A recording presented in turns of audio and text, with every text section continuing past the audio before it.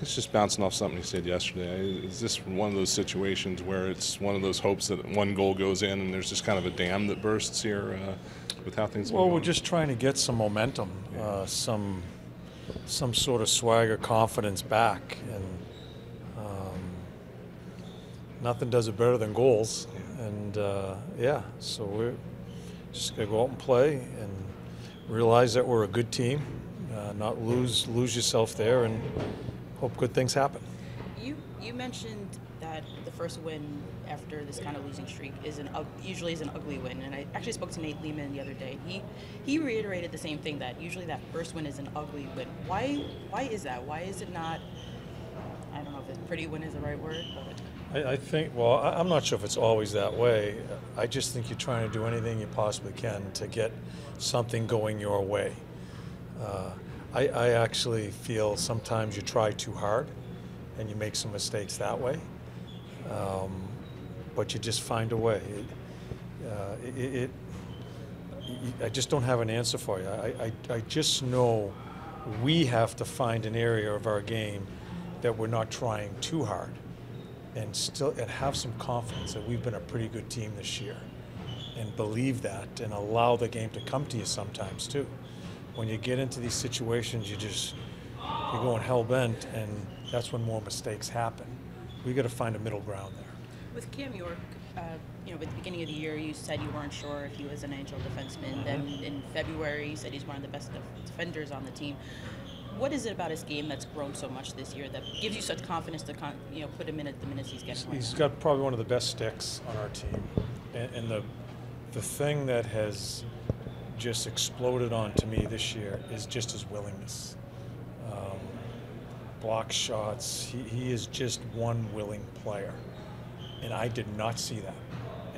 I did not see that, and he has turned into be a really good player for us, logging a ton of minutes. But the willingness is something that caught me by surprise as he played this year and played more and more.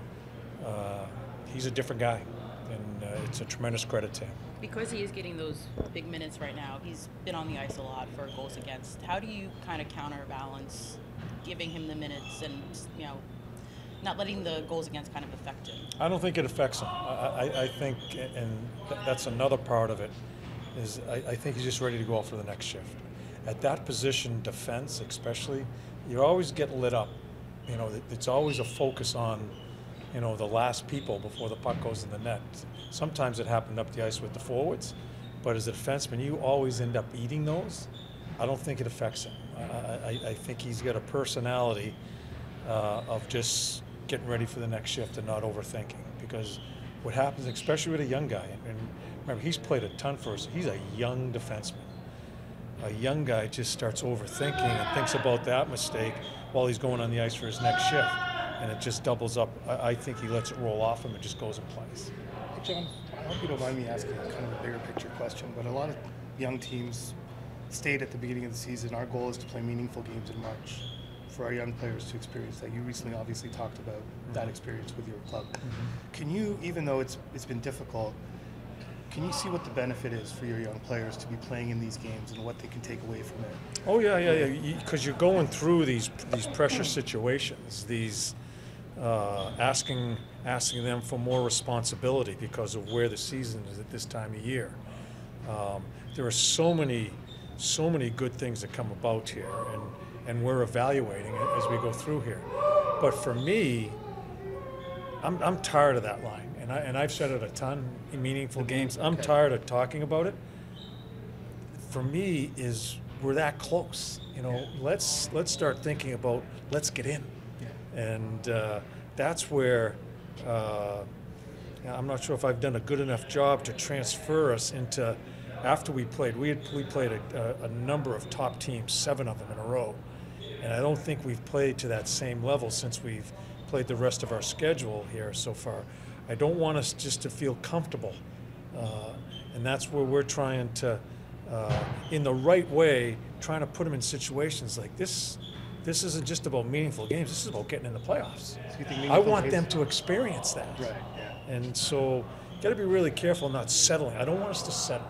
And I don't think our guys have, but I think we're going through some pains here of guys, can they get to that next level of getting in? When you say you're taking information and you're evaluating, I mean, that information has a value that you wouldn't have if you weren't playing these meaningful Absolutely. games. Yeah. Absolutely. I remember last year when we were done, I don't know how many games were left. It sucks. Yeah. I have talked about our room all year long. We have a solid room, and we have played, and I just got through telling them, we're a pretty good hockey team. Don't forget that. We've played many, many games in a style of play that we've changed from the year before, and we've been a good team most of this year. We still have time here. Don't forget about how well we've played this year. And that's kind of where we're at right now. And we're kind of, you lose confidence. It's these athletes are men, but they get fragile sometimes and they lose some confidence. We just got to let it all hang out here and believe that we're a really good hockey team. Earlier in the year, you talked about letting athletes today make mistakes. And now with the pressure kind of getting ramped up, maybe there's a little bit more of a, I don't want to make a mistake. Do you kind of have to remind them that it's still okay? Oh, God, we talk about it's a game of mistakes. That's not what we're worried about. Both teams are making mistakes.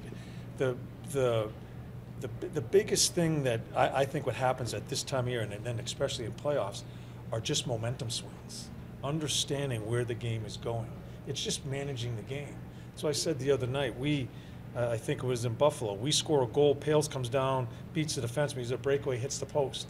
Instead of us going bang, bang with the 2 goals and having a momentum swing that way, it's still tied, and it's all how you handle when it's going against you and how you take off with it when it's for you. I think it's a huge part of these types of games at the end of the year, and so much more magnified in playoffs. How much focus do you put on the standings? Like, is it displayed in the room? Do you ask the players not to look at it, or how do you go about it? No, I don't even talk about it. The players know where they're at, especially now with 4 games left. They know where they're at.